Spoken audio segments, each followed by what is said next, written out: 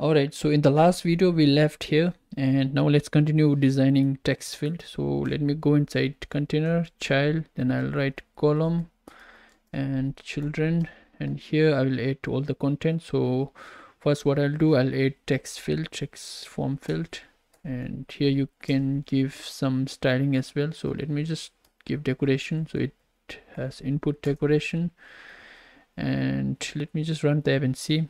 As you can see, we got the text field here. Now let's just give some decoration here, border. So input border, actually we are going to use outline input border, so we can use that. And then border radius, so border radius dot circular, it will be a 5 say. And yeah, we got the border here. Let's just add some padding for this. So h insert dot symmetry, horizontal 20, I think vertical 10 say. Yeah, so it look better now. Let me just make this constant. Now what do we need? We also have all this parameter here. Let's just come back here. All right, and hint text we will give it enter title. Okay, as you can see, we got the title here. And now what we'll do, we'll just copy the same thing for description as well. Let me just copy this and give some size box with a height, say 30ish, I think, and put it here. Make this constant, and here you can give max length and all. So let me just write max length 255, and min line you can give 7, I guess. Then max line is 8, I guess. Let's just run and see. Yeah, so we got the description as well. If you come back to UI, so it look more or less similar, right? Okay, so this is what we have. Now let's just try to get this text and save into database for now. Okay, all right, then for that we will need to add controller for this. If you remember, in the last video we have added this to controller. We will have to use it now. So yeah, so for the title I'm going to use controller, and then title or editing controller, and same thing for the description controller, description editing controller. All right, now we can give some title and description, and when you click on the save icon, which is inside here, and where is saved icon? Yeah, here. So what we'll do, we'll try to save it. So let me call it save in db or something like that. Save to db. Okay, save to db sounds good actually. Save to db. All right, we can call this function, and yeah, so we have a database instance already, I believe. Wait, I think it's app database. Yeah, app database dot. Now we have only one function, which is get notice, but we are not going to use this one. If you go back here, we will create one more function similar to this. So what we are going to do, it will be a future of int. All right, and then you can write something like insert note. Okay, and here you can pass note companion. Okay, note companion, and then come here, then you can write return.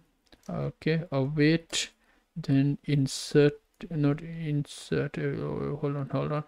So let me just make this async first, then I think it's into, yeah, into, then table name, which is not, then dot insert, then you will have to pass this not companion.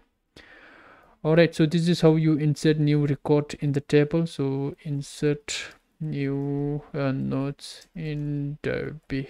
Okay, so now you can call this function from here. So all right, so here we have to pass parameters, so it will be not companion here, and again we don't have any ID, so we just need to provide title. So let me just try to give title.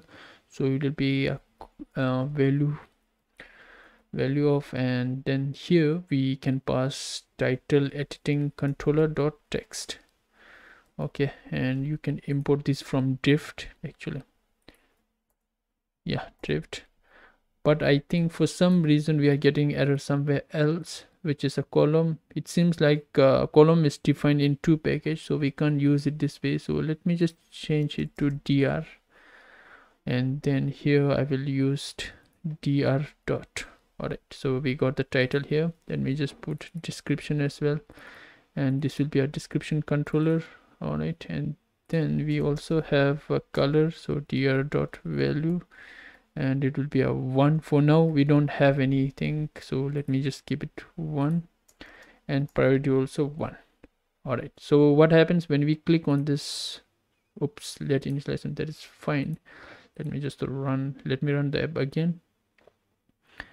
All right, so issue should be fixed by now. Yeah, so now when you click on the save icon, so we'll go to save, and we'll try to save this, and we'll call insert note, we'll pass this, we'll insert this, and we'll return this. All right, so then now here you can call one more function called dot. Then once it is insert, what do you want to do? You can do it here. So what I'm going to do, I'm just going to pop this, so navigator dot pop. All right, and it context will be true, I guess. Yeah.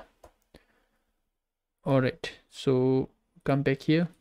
Yeah, I think it's fine. So when we once it is saved, we are just closing this, and then we are sending one more parameter called true, and even not list page, here we can get that value here. So let's just call var result equal to await. Okay, and we also need to add async. We don't need this. Let's delete this, and here you can check if rest not equal to null and rest equal to true. Since we are sending true, then we can just call set state to refresh the state. All right, so let me just save this. Okay, now if I go back now, right now you can see no notes list. Right now I'm going to add one notes here, so let's just say test title and some description here. All right, so if I save it, you can see I'm going back to this previous screen, but we are seeing empty screen. That is because now we have a note list from the database. So if you come here we are checking whether it is empty or not. If it's not empty, then we are calling this, which is for now it is empty, right? So here you can give childlike. For now we can say not exist. All right, so as you can see, now we have a not exist, which should be in the center. Yeah, so we can see not exist. Now in the next video we'll start designing notes here for this in the list view. That is this UI. We will start designing this UI in the next video. All right guys, thank you.